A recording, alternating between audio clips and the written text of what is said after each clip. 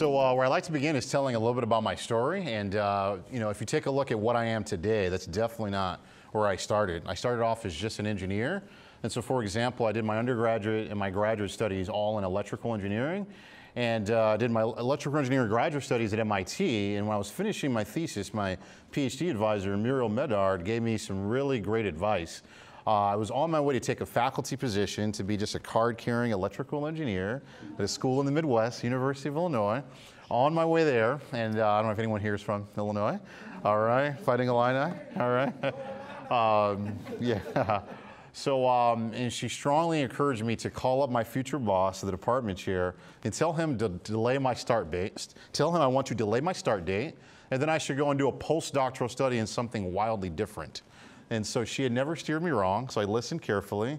And I was very fortunate to do a postdoctoral study with the gentleman you see here, Emory Brown. And he's a very interesting fellow because he's a physician, practices anesthesiology.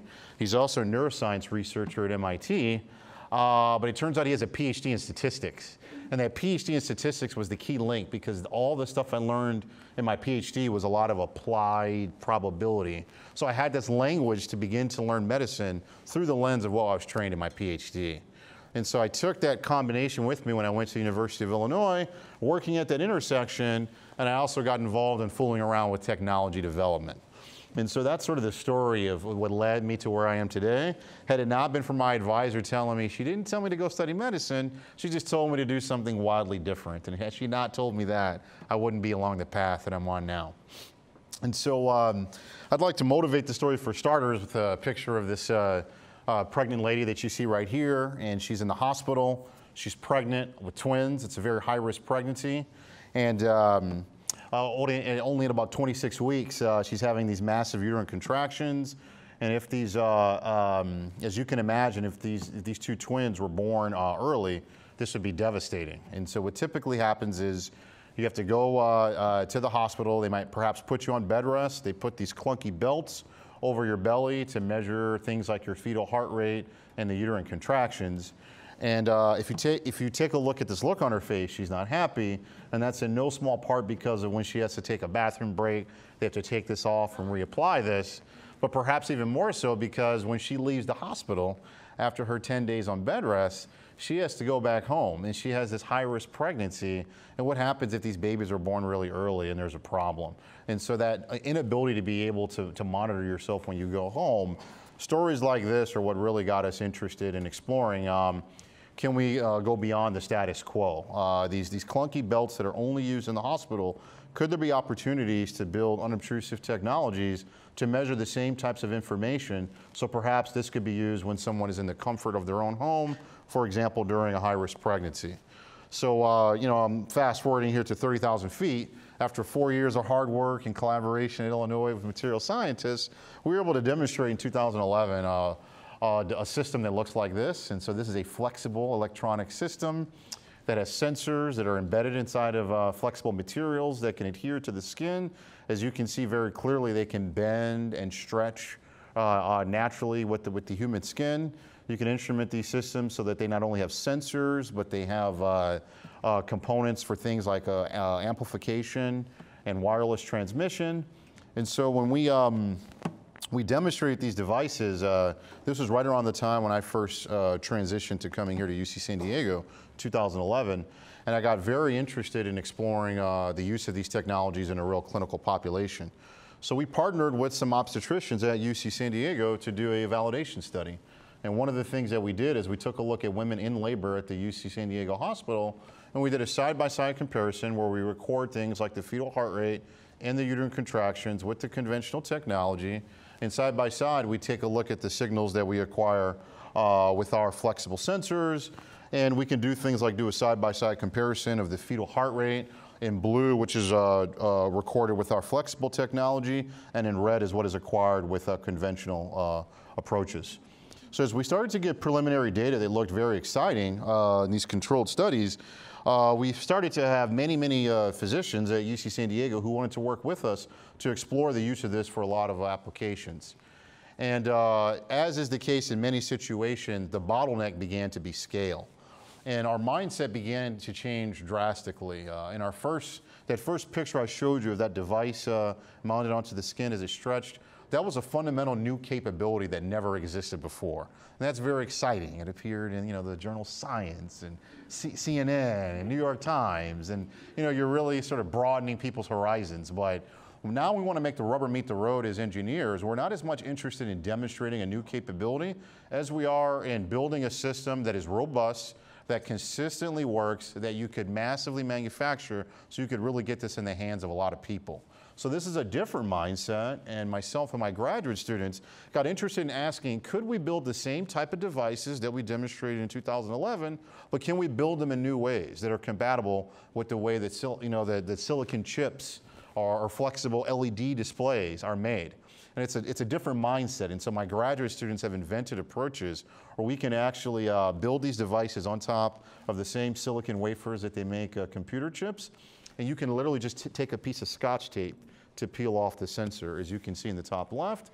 And we can also make these systems so that we can take off-the-shelf components for amplifying the signals or encoding them for wireless Bluetooth transmission, taking parts by other companies and making them backwards compatible with our process. So we now have things that are scalable, cost-effective, decoupled, and modularized. So these are some of the new engineering approaches that we take, is building the same systems, but in a way that can really scale, that can robustly work, that makes the yield higher, and makes the time to production smaller.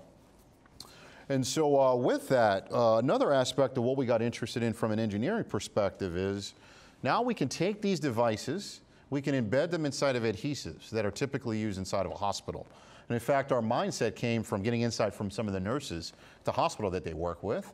It turns out that whenever they do a blood draw from you in the hospital, after they do the blood draw, they apply this material made by 3M called Tegaderm right afterwards. Well, that's what we embed our sensors in.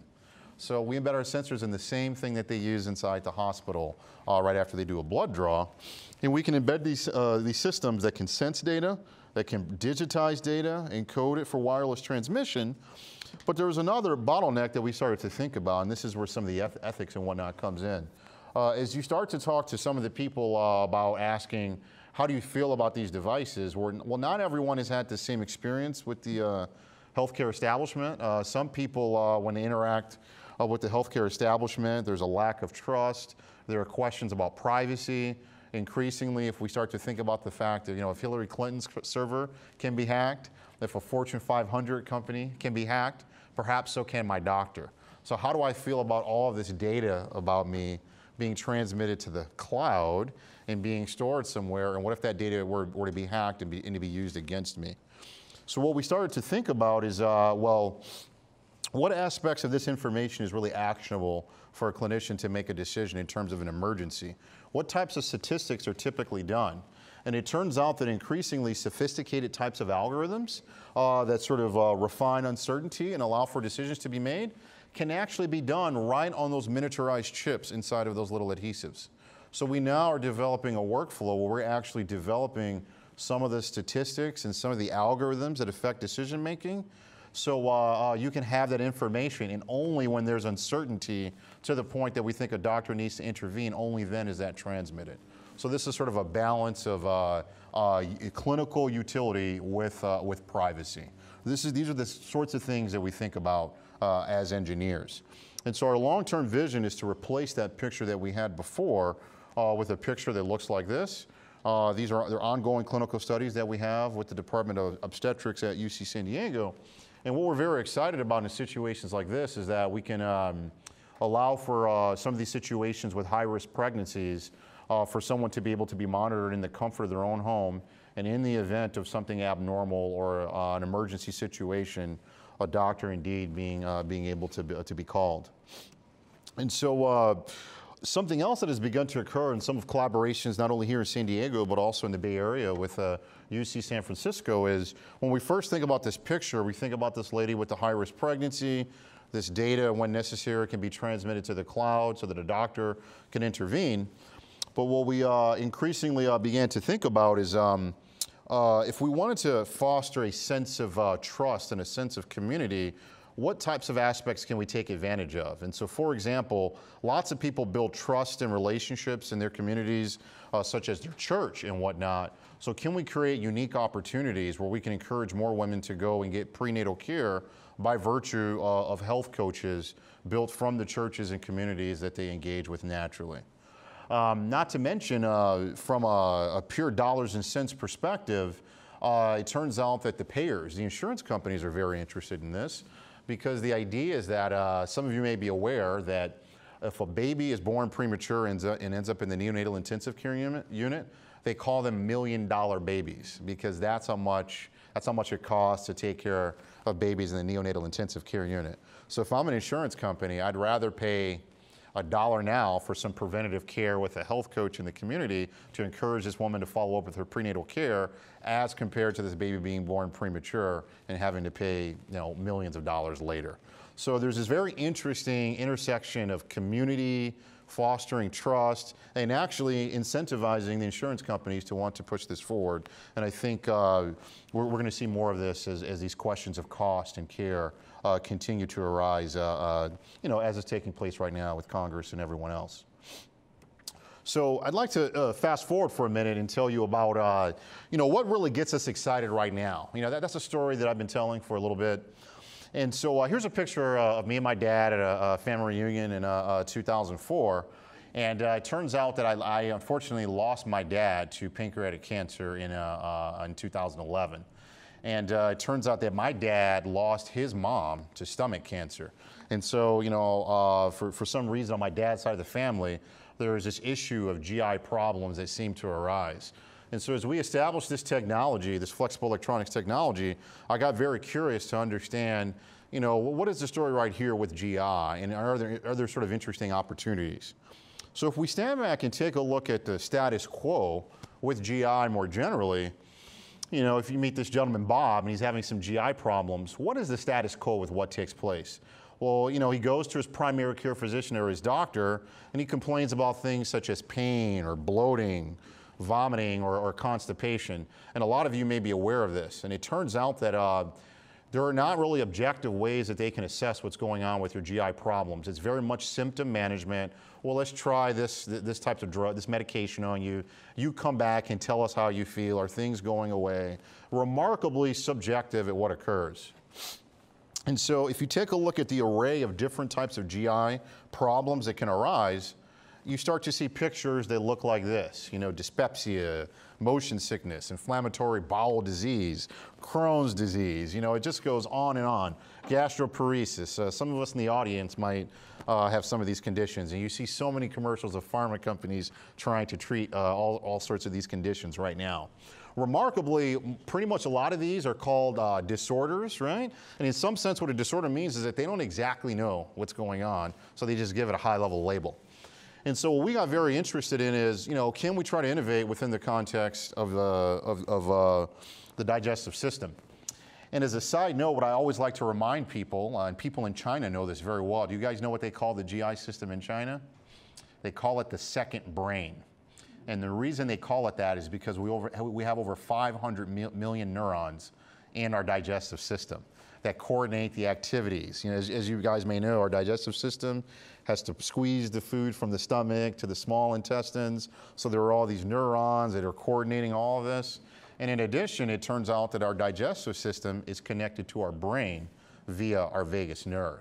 And it's not surprising that stress creates stomach ulcers and vice versa. So we know that adverse effects on the brain affect the GI system, but increasingly we're starting to realize that adverse effects on the GI system affect the brain.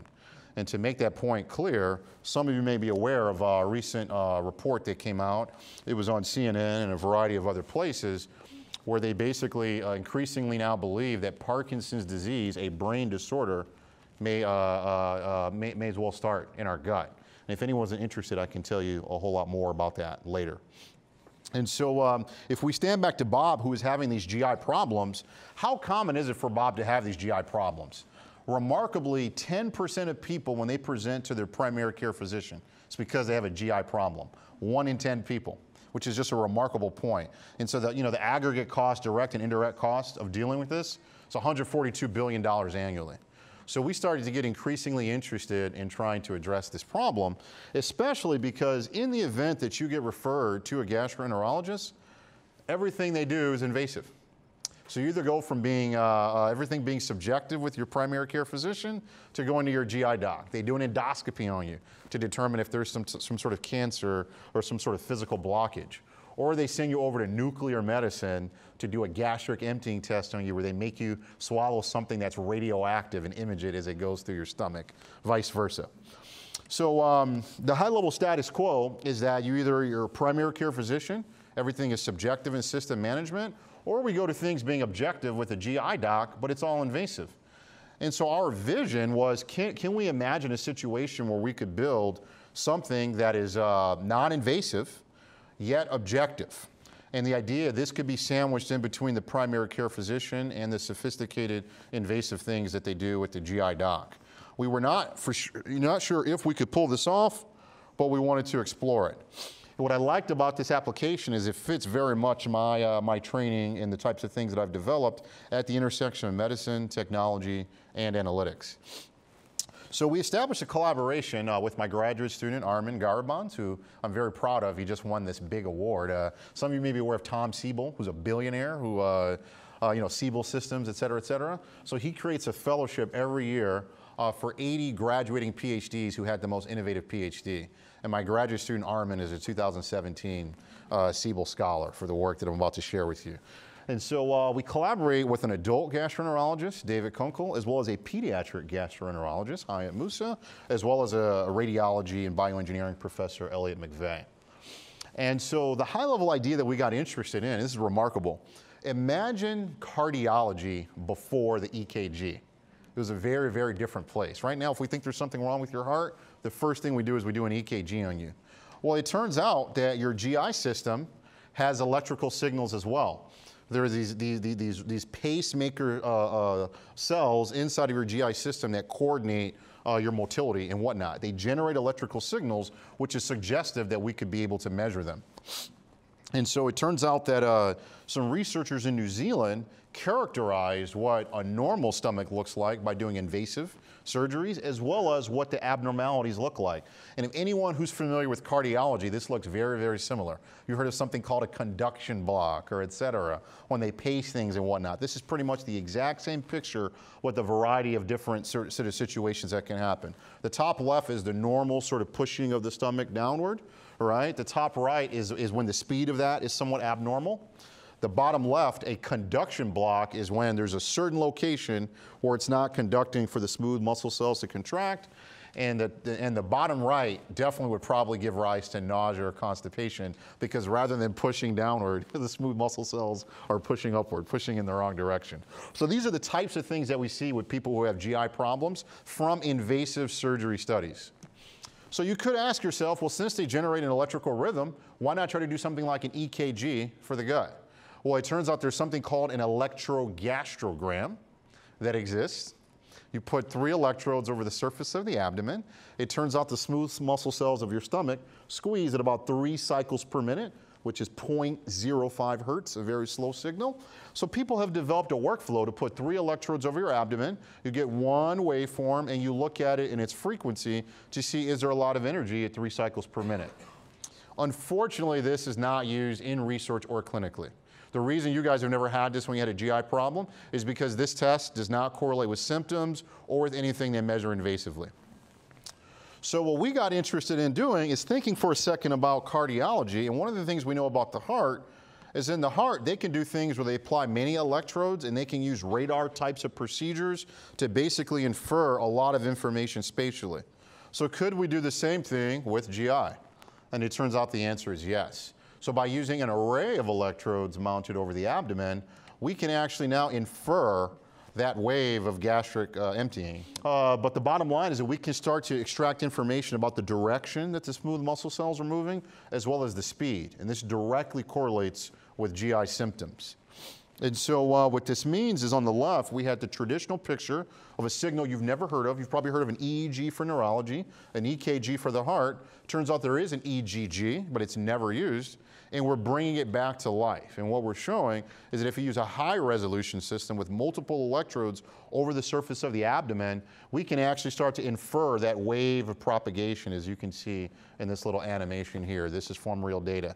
And one thing I'm very proud of is that I've given talks like this to the past to other people. They've come and been some of our research subjects for these GI studies. And so we've actually done a lot of other cool things. So for example, with our radiology collaborator, we actually, the stomach is moving so slowly that they can actually do multiple slices in an MRI, and they can actually visually see the motility take place. And we did that while simultaneously putting our electrodes over the surface of the abdomen, and we're validating, as you can see in this picture here, the actual propagation of what's taking place, and it's consistent with what we got from the MR. So we have lots of validation really showing that what we're picking up non-invasively has the same information as if you were in an MR magnet. And so what this means is that we have the ability to determine the stomach contraction, direction, and speed just with electrodes over the surface of the stomach, and we can also show how they change in disease. So this picture on the left represents a healthy control where most of the gastric activity is moving in about this 180 degrees direction. For a subject that was diagnosed with moderate gastroparesis, according to our procedure, you can see that it's mostly propagating in the opposite direction, indicating an abnormal initiation. And then a subject with very severe gastroparesis, the coordination of the smooth muscle cells is all over the place, and they're moving in all sorts of crazy directions. Not surprising why someone has nausea or other sorts of issues. And so with this, what we next attempted to do was to go towards ambulatory monitoring. All of the studies that we did at this point were done in the hospital for about 90 minutes, have you take a meal, and we watch what happens. This is about a $30,000 piece of equipment that we used originally, and we want to transform that into a $1,000 piece of equipment where you just wear a fanny pack with electrodes covered over your abdomen. And so we did that, and we were able to now do 24-hour studies on multiple subjects, normal subjects as well as subjects with a GI disorder. And one of the things I'd like to point to you is this third picture right here. What I'm plotting is frequency versus time, and the color represents where most of the energy is. And these two normal subjects, remember the money is around 0.05. What you see is that there's activity, it kind of goes away, there's activity, and it turns out that there's a circadian rhythm, like throughout the 24 hours of the day of your gut. But if you notice in this third patient right here, notice that it's always active. It's just always on. They're just always, almost like a seizure of your GI system. It's just persistent and it's on.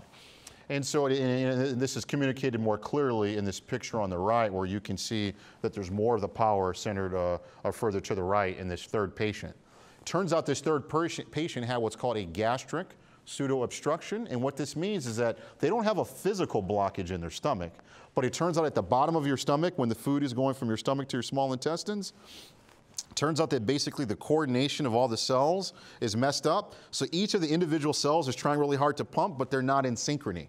So they're trying really hard. That's why we see that big signal. But because they're not in synchrony, they're not pushing it out. Now, what's fascinating about this is that this is a clinical issue that is hard to diagnose but easy to treat. It turns out for this issue, you can just do a Botox injection and it'll treat this problem. So our clinical collaborator, yeah, Botox, right? Our clinical collaborator was extremely excited because we have an ability now to separate this and disambiguate this. And I know what a lot of you guys were asking, well, have you guys taken it the next step and can you do it with the tattoo? And it turns out the answer is yes. And so we have some preliminary data where we've gone from the $30,000 system to the $1,000 system with the fanny pack, and now pushing towards the next level, which is with the pure flexible electronics. Turns out this is a different physiologic signal, so we had to change some of our engineering approaches. It's such a slow-moving signal that any engineers in the audience, you guys know that you might have a DC offset that occurs, so you have to be sensitive to the DC offset. We had to change the materials, but after doing that, it turns out we can use our flexible electronics now to measure these gastric signals. So in short, what this means is that we've really kind of gone full circle. We did not know for sure if we could get that green part of that arrow, but we now are increasingly confident that indeed that we can. We can actually go from the starting point, which is go to your primary care physician, 1 in 10 of you claim you have some type of GI problem. Let's imagine now an EKG-like signal could be ordered to assess objectively what is taking place, and that could influence what the gastroenterologist does with their subsequent decision making. And as I mentioned, this is in part a personal story because of my dad's side of the family, but we just realized, oh, by the way, 1 in 10 people have these problems. Now, my last slide that I'm showing you is how does this sort of fit into the bigger picture of the interaction? To really make impact, you have to think about sort of many things. The doctor, you could imagine now that a doctor could say, well, I'm going to do a 24-hour study on you in your own home, and then I'm going to look at the data and we can see what happens. I think that's very promising. So with this data that we can collect, transmit to the cloud and go to the doctor, that's great. But I think there's a lot of other interesting things that can occur as well. And so, I get so annoyed sometimes when I watch, well, this is being recorded, I should be careful with what I say. But if you guys notice, there are so many drugs on the market right now that are supposed to be treating this type of constipation, that type of constipation. One of the things that's remarkable to me is that if they were going to build a drug, let's say, to treat a heart condition, right? What they're going to do when they test the drug is they're going to do thorough EKGs and whatnot to see specifically what aspect of the heart condition is it making it better.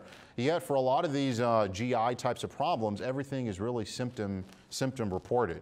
Imagine if we could have an objective way through clinical trials to assess the efficacy of a variety of these drugs. I think this creates that opportunity, and that's one of the directions that we want to go. And I think that this could influence the payer landscape because insurance companies only want to pay for stuff if it's very effective. What I'm also sort of very interested in is this could actually affect the regulatory aspects of which of these drugs get approved and how, and can we imagine if in the future these things are marketed to us only after they have been evaluated objectively to assess a specific aspect of your GI function that's occurring. Not to mention, as a lot of us are aware of, if they give you a drug, let's say for your heart or for your sleep, guess what the adverse effects are in many situations? On your GI system. So in the future, we can now imagine drugs that are treating other bodily problems, and imagine they have multiple molecules, all of them that seem to do a good job of sleep. We can now objectively assess, well, which one of these has a minimal adverse effect on our GI system as measured objectively. These are the types of opportunities that we think the framework that we're developing sort of provides. And so with that, I conclude my talk. So thank you.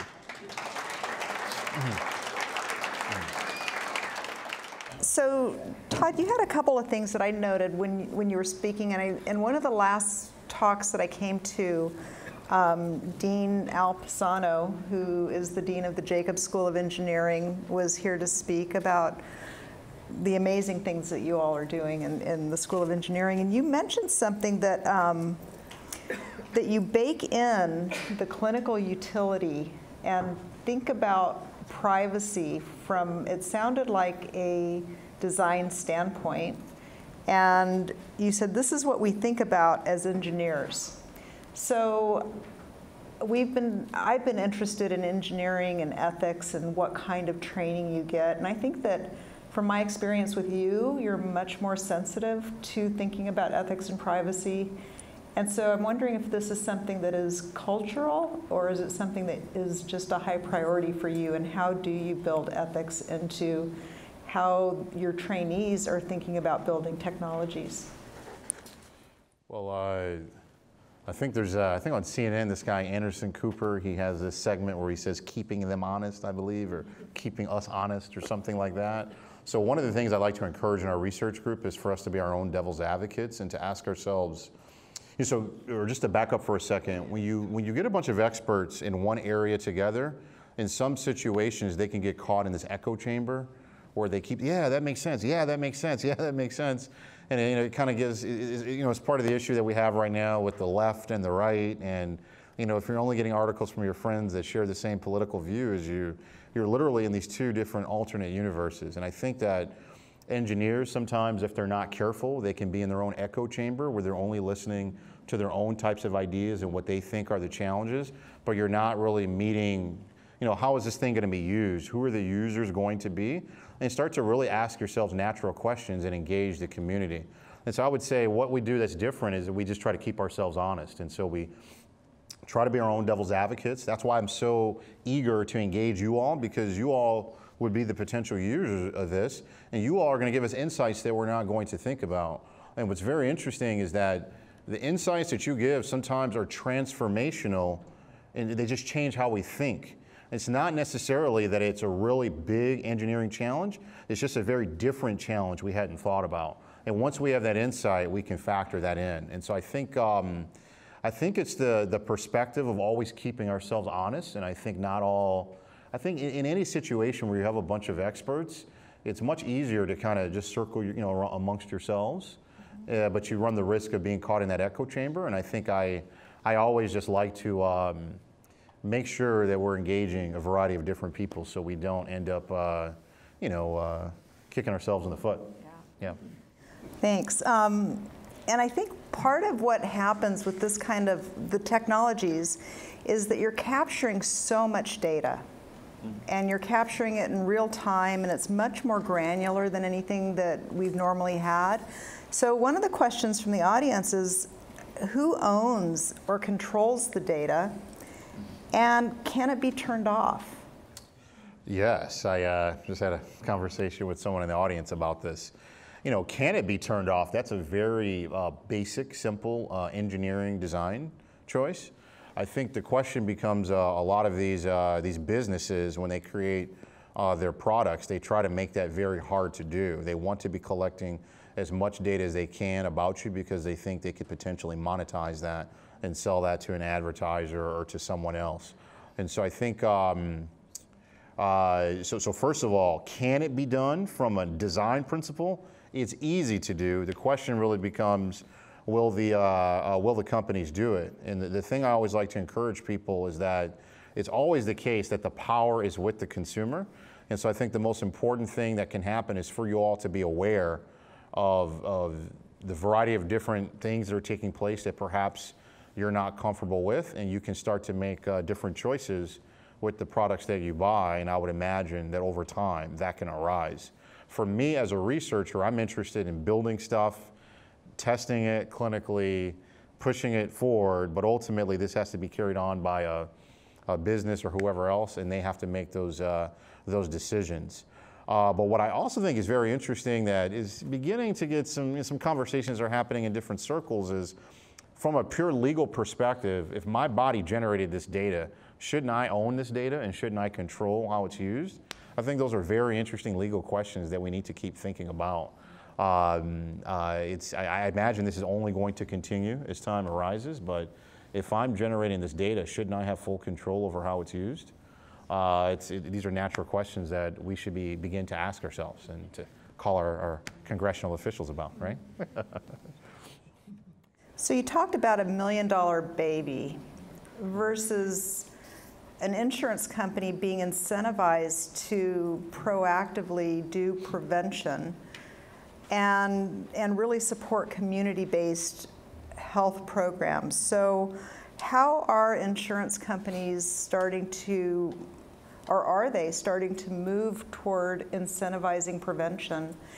And are the tools that you're making that have gone from, $30,000 to $1,000 to now maybe affordable, right? How are those things intersecting to make the costs reasonable for the consumer and something that is incentivized by insurance companies? Right. So first of all, the question about the insurance companies, yes, these trends are taking place. They're in two different ways this is occurring. First of all, so some of us are familiar with Kaiser Permanente. They're very, very passionate about innovative approaches to get people to comply and actually change their behavior and or take their medication when they're supposed to. So they have a variety of different applications. Increasingly employer-based insurance companies, so big employers, in many situations now they'll do things, well, they will pay for you to have a personal trainer, pay for you to have a Fitbit, will affect your policy based upon how often you work out. So there are a variety of approaches that many insurance companies are are interested in. Something else that is increasingly happening that some of you guys may be aware of is this notion of capitation that's taking place in the healthcare system, where the burden of decision making is increasingly going to the provider. So, you know, the old approach was that an insurance company, or rather a doctor, would do a procedure and then they bill the insurance company. But increasingly now what insurance companies are saying is, I'm going to pool all these people together that have these common types of conditions. I'm going to give you a lump sum every year and you have to figure out how to manage them. And so increasingly, in order for the providers to be able to stay in the black, they have to be very creative in how to manage these patients. And these types of applications start to be very, very attractive, just, you know, in order to stay in the black. So there's the old approach with insurance companies trying to be innovative, but also these new models where more of the burden is being on the provider. And they're very much incentivized because it's a question of being the red or being in the black. So this is one of the situations where I think where the incentive, the profit incentive, can be aligned with the well-being of the individuals. That doesn't always happen, but these are some things that have the potential for that to occur. So it also pushes up against an ethical issue. So if my employer is incentivizing me to wear a Fitbit and notices I sit on the couch a lot and I'm not moving much, could that be used against me? And are there protections in place? And this gets to the question, can I turn it off? But I guess you don't have to wear it. So anyway, I'm just... You know, I love these questions. I think these are the questions we should all be having with ourselves, right? Because on the one hand, we want there to be individual responsibility. We want to encourage people to be engaged in different behaviors. But there are boundaries that need to be crossed with our privacy and our ability to make our own decisions. Not to mention, there are so many other factors that can give rise to why people do or don't do what they do. Their economics, where they live, questions of food deserts. I mean, it starts to get very, very complicated. I do think that overall, though, trying to balance some aspect of personal responsibility via incentives with having common protections, such as you know, no longer the issue of pre-existing conditions, and striking that balance. You know, that's the beauty of politics, right? You have one extreme, you have the other. Both of them have good ideas, and hopefully we meet somewhere in the middle. And so I think hopefully that balance will continue to arise, but we need to be I think the most important thing we need to be doing is having conversations. So I think through conversations and through dialogue, people start to see what all the different unintended consequences are, and we meet somewhere in the middle. Perfect. One of the things that you asked here, or that one of the people in the audience asked, is if your work could potentially eliminate the need for a colonoscopy. Can you get to the point where your external sensors can indicate the health of internal organs, which it sounds like you're getting to? I love the question. We've had these questions ourselves. I would say stay tuned. I won't go into more details than that. And if not totally eliminate, it could reduce how often it needs to be done, and to pinpoint exactly where we need to focus. So perhaps not totally eliminate, but to the insights that we can provide already with the preliminary evidence that we have suggest that we can be much more precise of what and when we need to measure as it relates to GI. Yeah. Talk to me more offline when the recorder is not on. Yeah. So the commercial sensors have really gotten crazy. I mean, they're everywhere. So there's all these kind of different kinds of wearables that you can buy at Best Buy or Apple or whatever. And I know you do a lot of work in underserved, hard to reach, underrepresented communities. Are you finding that these kind of commercial products are designed for everyone? Or are there potential barriers in how they're being designed? Well, I think at the moment, I mean, I don't own a Fitbit or an Apple Watch, for example. Why? So it's not even. Well, I'm on camera. I should be careful. But I think at the moment, the types of information that it provides me, it hasn't reached the point yet where it's sufficiently providing utility. I mean, I think for some people who are perhaps who run all the time, you want to watch how their heart rate changes as a function of this and that, I think that's nice. I think one of the issues that we're having right now, the reason that we're in this state of wearable fatigue, is because the type of actionable information that we have is not exactly there yet. I mean, these wearables, there's only a limited set of things that they can measure, and they're still somewhat inaccurate. And so I think there's two things that need to occur. I think, first of all, we need to think concretely about why would someone want to wear this? What utility would it provide them that would be worth it? And secondly, can we provide the sensitivity to be great enough to deliver on that promise?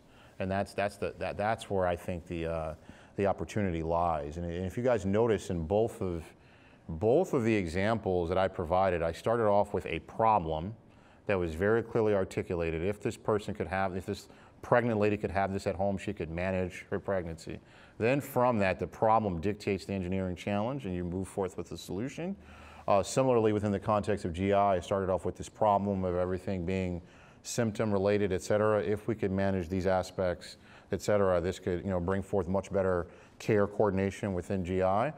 That mindset is not as common as we think within the field of engineering and technology development. People just want to build something and they pray and wish that it's going to solve all of our problems. Just like Google Glass. I think Google Glass was a great example. Google bet very aggressively on that and it ended up being an epic fail. And so I personally like to take the approach of let the problem dictate the solution. And if we do that, it's going to be a longer process and slower, but I think the value proposition to the end user will be higher. And in getting to your question about the underserved communities, people who have different constraints on how they need to spend their money, they got to, what's the saying? What percentage of the population lives paycheck to paycheck, month to month? I forget what percentage of the population it is. And so to encourage them to want to use this, what is the value proposition? That needs to be communicated more clearly. But I think if that boundary gets crossed, I think we definitely could see more adoption, especially if the cost goes down and the value goes up. I'm especially thinking the wearables, the one that's like a postage stamp you just stick on. I mean, after it's been there for 3 days, you'll probably forget it's in place. But maybe as a consequence of its monitoring the person's heart or his GI, somebody looking at the data will see a spike and say, oh, that guy just smoked a cigarette. Or, oh, he just took a shot of hard liquor. Or, oh, he just shot heroin. I mean, it wasn't designed to do that, but you can imagine, giving all these signals, there might be strong correlations with some of those things I mentioned and maybe others. Absolutely, and that promise is always there. And in fact, one of the things that we did with our 24-hour recordings, I sometimes call this a fishing expedition. So sometimes you know exactly what target you want to hit and you design for it. In other situations, you just build it and you watch what happens. And so with our 24-hour ambulatory recording, we went on a fishing expedition. And we got good data that we could label, so we built a very simple just app on your phone via Google Documents, so you could indicate when you went to sleep, when you woke up, when you had a bowel movement, when you ate a snack or a real meal, and we wanted to ask high-level questions about can we see these different changes and what occurs, and we have some preliminary data that's very, very promising. We think there's a circadian rhythm and see all this interesting stuff that happens in sleep disorders, so it's that opportunity is there, and I think for researchers that's fine.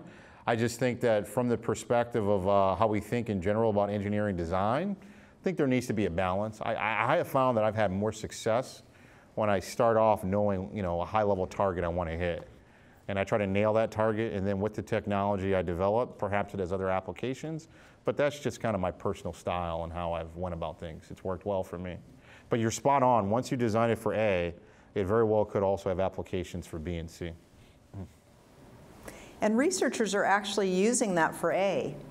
I mean, they're using these technologies to help people who want to quit smoking, and they can tell when their pulse rate is accelerating because of the wearable in real time. They can also tell from the GPS if they're by a place where they typically buy cigarettes. And then they can communicate to them and say, hey, is that what you really want to do? So, but back over here, that is. So when you think about these, the sensors that you're building, what can you do in terms of monitoring of neurological functioning? And what if, I think you're also doing not only cognitive functioning, but also some work in the sleep area? Yes, so I did my postdoctoral study with that gentleman that I showed you, the anesthesiologist and neuroscientist.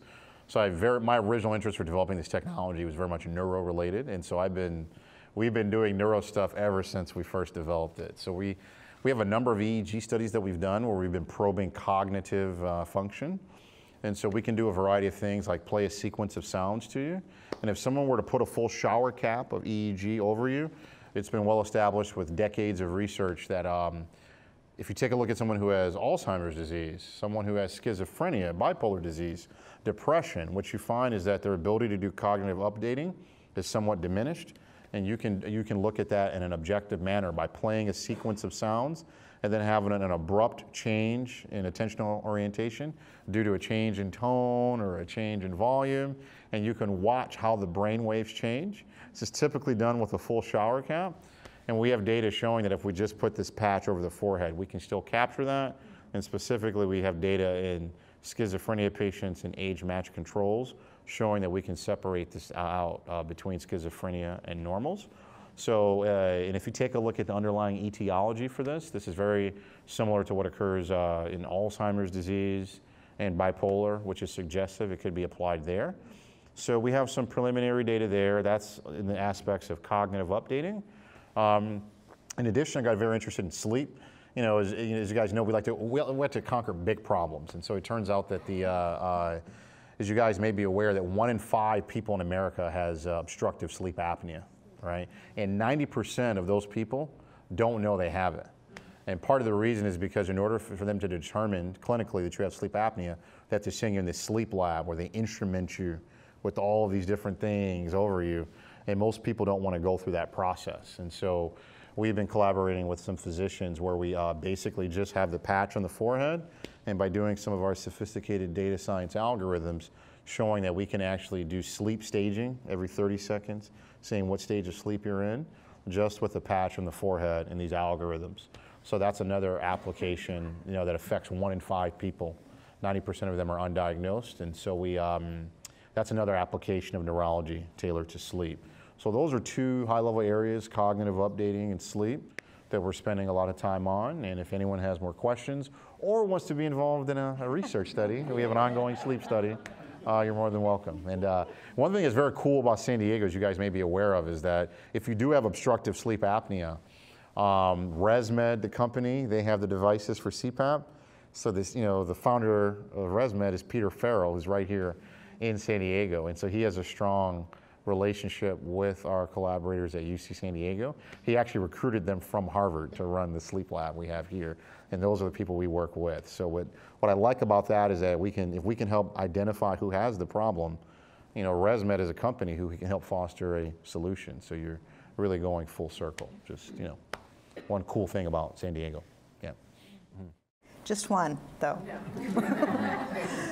So, this is a great question. It seems great to have non-invasive continuous measuring of physiological signals, but validating the meaning of the new kind of information requires validation against existing invasive sensing and/or symptoms. How difficult will that be?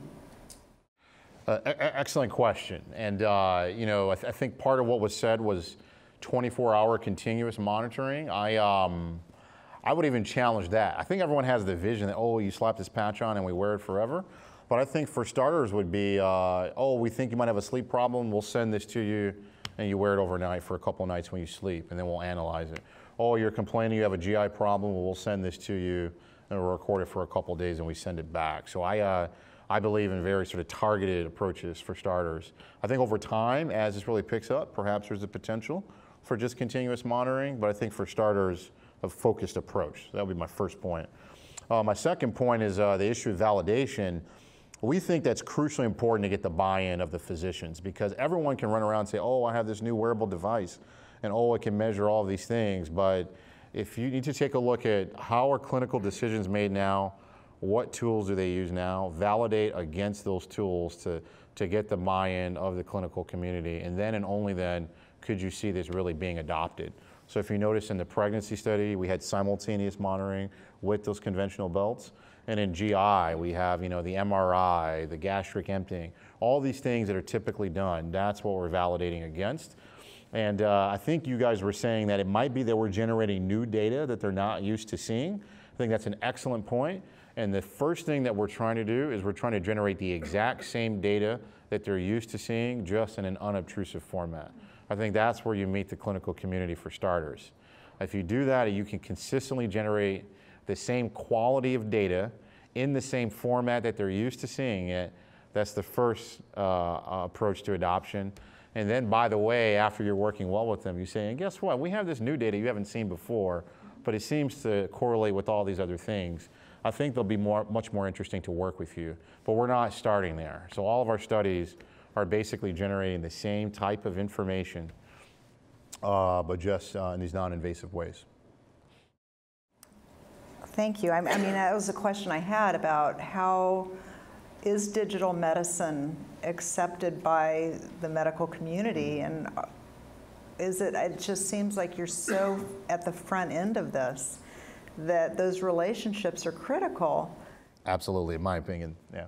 But what's the volume of people like you? I think trying to be Uber in this situation might not work. If you guys remember Uber, they just, to hell with the establishment, to hell with the regulators. We're just gonna go in these cities and we don't care about the taxi guys. I mean, I think some people are trying to do that with medicine. It's gonna be harder, right? It's gonna be much harder. So I think you wanna work with the establishment and to bring it in carefully and in a measured way. And that's exactly the path that we're taking. And I mean, so for example, I talked to some of my buddies that are MDs, and they'll be frank with you. They say, I don't give a damn about someone's Fitbit because, first of all, I don't get reimbursed for that. Secondly, I haven't been trained on how to interpret a Fitbit to make clinical decisions. And so there's multiple at those aspects. And so there's always this issue of reimbursement, and doctors are being squeezed more and more. It's harder and harder for them to stay in the black, and asking them to do more and more without a reimbursement will be increasingly challenging. And moreover, if this data hasn't been validated and they're not trained in how to look at it, that's going to be increasingly challenging. Now, I do think that some of those problems will change with the capitation that I alluded to. Now that the insurance companies are changing how they pay for care, it's not only bill for procedure, it's also now we're just going to give you a flat amount of money, and all these people that have diabetic gastroparesis, we're going to lump them together and you have to deal with it. I think the physician community will get more creative there, but that we're at just the forefront. No one really knows how that's going to take place. Yeah. And FDA is not really quite sure what their role is in much of this at this point in time. I mean, that's evolving as we go. Yes, and I had a chance to give a talk at the FDA in September last year, and one thing that is for sure though is that they are increasingly interested in new technologies that measure existing stuff that's been the clinicians know how to make decisions with, and if you meet them there, they'll be very interested in trying to fast track your technologies, and so they're bullish. One thing else that's very interesting about the FDA, it used to be that you just built a device. I built an EEG monitoring system. And if I can show that my EEG monitoring system has the same quality of EEG as this other existing system, then they approve the device. Increasingly now, they're not just going to approve the device. They're going to ask, how is this going to be used? So, so you need to have approval for your technology, but also how it's going to be used in what clinical context. And those need to be matched up together, which is, it makes sense, and it's a very interesting thing that people need to be aware of. And you bring up something that is maybe not high on the awareness of the public, and that is FDA controls medically and clinically relevant devices and drugs. And you think about all of the apps that are available, millions of apps that have marketed themselves as fitness or life management, Right. but they don't market themselves as health products or clinical care, so the FDA does not have anything to do with them. And I've had an interesting conversation with a psychiatrist who wants to prescribe an app that is available and thinks it might help a patient, and there is no regulatory oversight there. And so he's coming up with some decision-making tools to help psychiatrists think about what is the safety, what are the privacy issues, what are, Is it effective? Is the data sharing possible? So I mean, this is kind of like this new frontier when you get outside of the clinical care. Well, I'll give you a good example. So it turns out there is a change that's taking place, which is fascinating.